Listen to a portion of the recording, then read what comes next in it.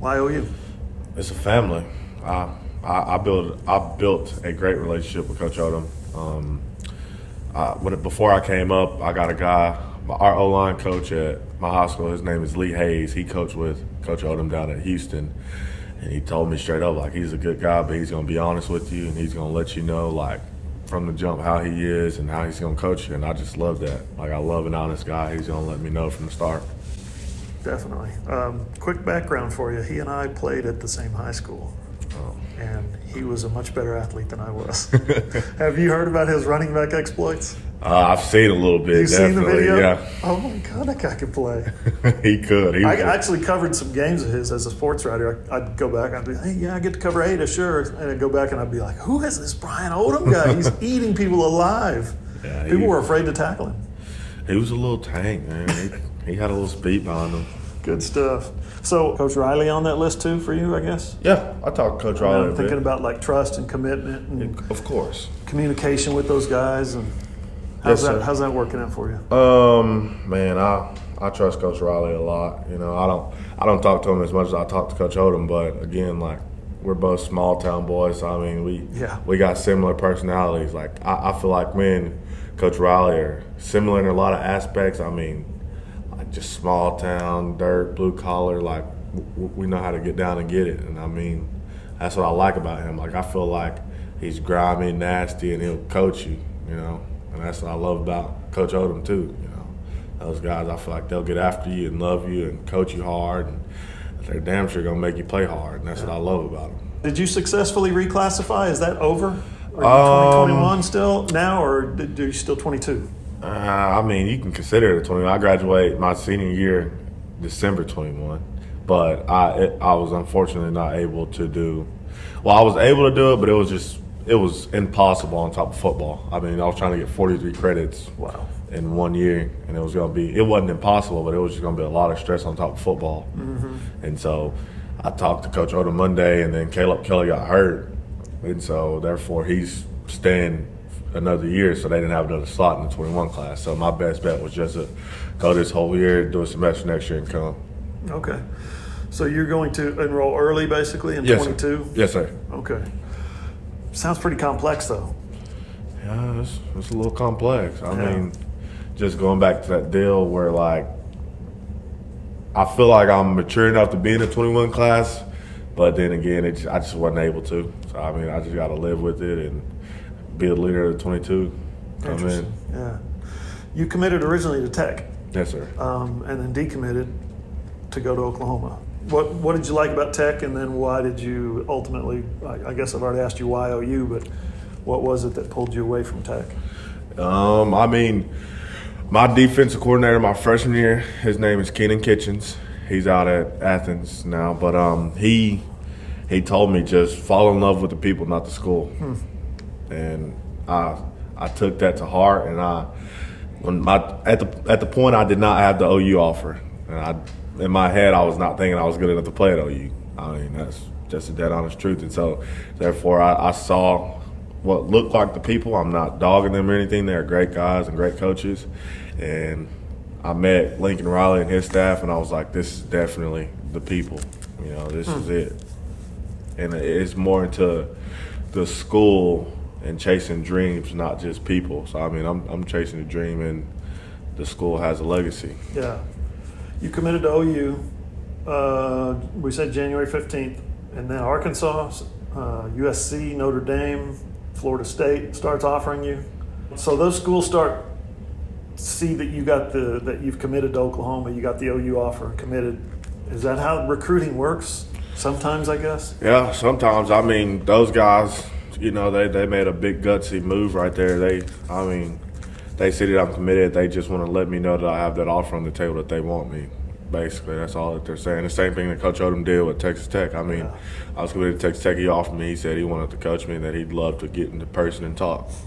I mean, but at this point, I mean, nobody's breaking that relationship with me and Coach Odom. I just don't see it. I can see by the hat and the shirt. You're pretty committed. Yes, sir. That's great. Did you have finalists? Did you go through that whole thing of I'm picking this and I'm narrowing it down that date? No, you didn't do any of that, did you? No, sir. I didn't see a point to it. I mean, because it's like I always consider this as dating somebody. You know, you narrow it down in your head before it even happens. I mean, you got to have a dream, and those dreams come with certain aspects. Okay, well, they've led the Big 12 for the last 5 years. Why would I down this team that's dominated and led something for 5 years, going on 6? It would be impossible not to take that offer on the table. Were there qualities in a school, not a football program or a football coach, but a school that you were looking for? Yes, sir. I was looking. I'm a guy who likes to go on tradition and continue to build a legacy. There's nothing wrong with a legacy. Some people like to go build their own, but I want to add on to that legacy, because then it's just the greatest one ever. I mean, I want to win national championships, and I want to go somewhere with people like Caleb and all those guys out there that want to win a legacy and build one too. I mean, that's all you got to do is find those people around you that want to do the same thing. Yeah. Tell me about your involvement with the Sooner Summit. Did Caleb reach out to you? How it kind of came about? Well, I mean, it kind of went public about it, and I texted him and I was like, "Hey, bro, like, is this what we're doing?" And he was like, "Yeah, like August 21st, like, see you down there." And I was kind of like, "All right, good deal. I'll see you down there the 21st. Like, let's do it." Yeah. What have y'all been doing? Man, hanging out. We went to sit in the Waterbury line for about an hour last night,